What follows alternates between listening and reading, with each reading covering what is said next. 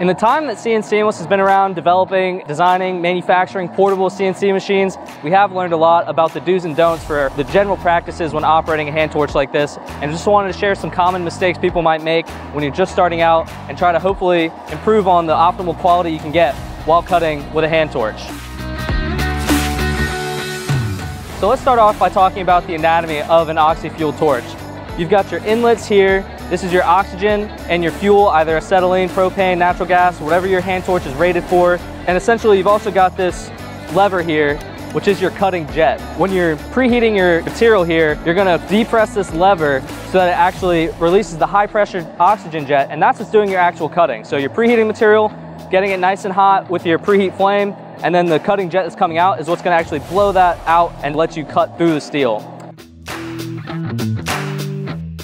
With that, one of the most common mistakes that are made when using an oxyacetylene hand torch is not having the right preheat set. So, of course, you want to get these notorious blue cones coming out of the torch tip.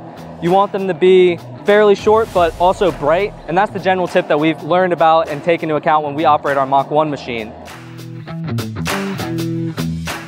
Secondary is if you have any torch popping. So when you hear that kickback, or it kind of sounds like things are going off inside this chamber here, a lot of the times that is due to the fact that the torch tip itself has not been seated properly. Typically what we do is we just take the tip off, we hit it with some Scotch-Brite, and that should make it so that when you tighten this nut back on there, you've got a nice fit contact that's going to reduce the amount of torch popping coming off of your torch.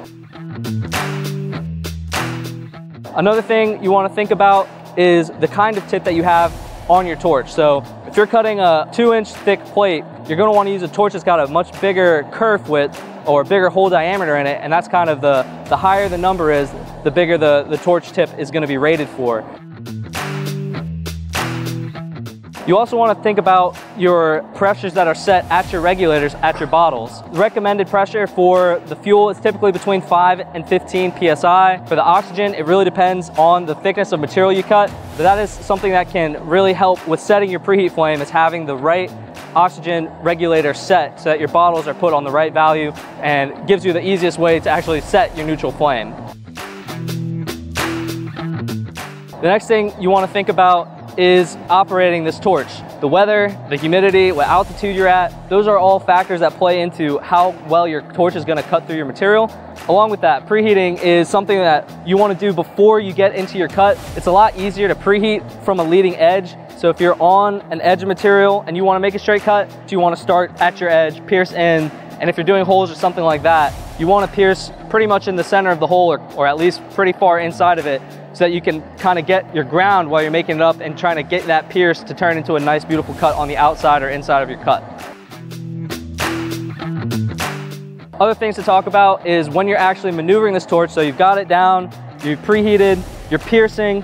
When you start to actually move that torch along, the motion that you're using to actually go along that cut is critical for making sure that you have a nice straight line. You really want to have the torch fairly perpendicular to the surface. A slight angle can help if you're moving along a straight line, because it's going to shoot the oxygen out further.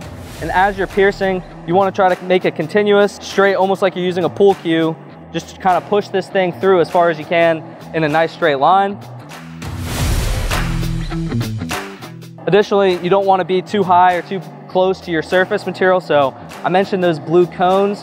What you're going to want to do is keep your torch so that it's just above the blue cones on the material. So you don't want your blue cones diving down while you're cutting, or else you're going to gouge out the material that you're cutting along that path. The thinner your material is, obviously the faster you're going to have to move that torch in a continuous speed. We call that the feed rate, and that's automatically set with the Mach 1. But you're going to want to make sure that you're moving on a nice continuous rate so you get as clean of a path as possible, and you're not hanging around too long, going slow so that the material welds itself together. And you don't want to go too fast that you're going to lose your cut and have to re-pierce again.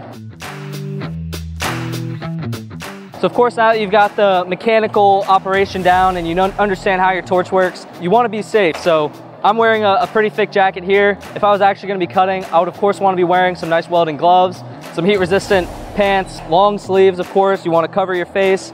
You also want to have at least a number 5 rated safety glasses, darker shade, not necessarily welding rated, but high enough to make sure that you're not staring into this flame. And it actually makes it a lot easier to set the preheat when you have those shade 5 safety glasses on, because you can see the flame a lot nicer. That should be everything you need to get up and running with your hand torch, making nice straight cuts and lines. If this sounds like a lot, it sounds like it's gonna be a ton of time and take a lot of practice and skill, you're right, it does. It takes years and years of experience to get really good at operating a hand torch. That's why we designed the Mach 1 in the first place, because we know people are using these things out in the field, in shops, pretty much everywhere in heavy industrial America.